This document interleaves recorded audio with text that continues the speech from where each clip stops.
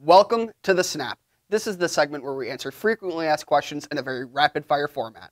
So let's get right into it. On this week's episode of the Snap, I'm going to demonstrate to you how to adjust your captive cap. Now, just like the standard cap, you can adjust the tightness due to your personal preference. Simply take your captive cap and take a quick inspection. You have your digger outer here and these indentations on the side. These are going to be your biggest points of reference to how to do this properly. To tighten your captive cap, take the indentations, put it on your forefinger and thumb, and give it a nice firm but gentle squeeze.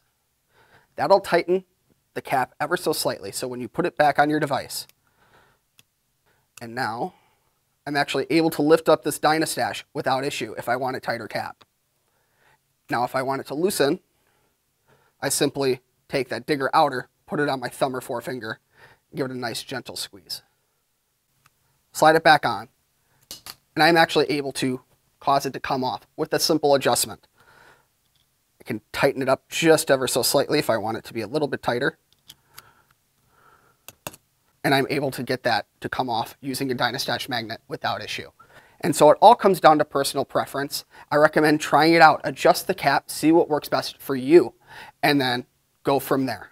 This is going to be the new way to adjust your cap. Let us know how you like this video down in the comments and what you would like to see on future episodes of The Snap. And that has been The Snap.